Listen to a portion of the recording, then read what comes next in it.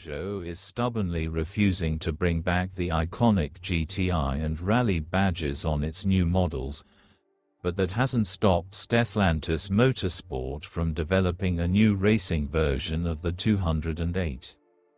The 208 racing benefits from an upgraded turbocharged engine, a sharper chassis setup, and the usual high safety standards, making it an affordable entry point into the world of motorsports. While we'd love to see the 208 racing inspire a production hot hatch, this model was exclusively designed for the FR6 Trophy.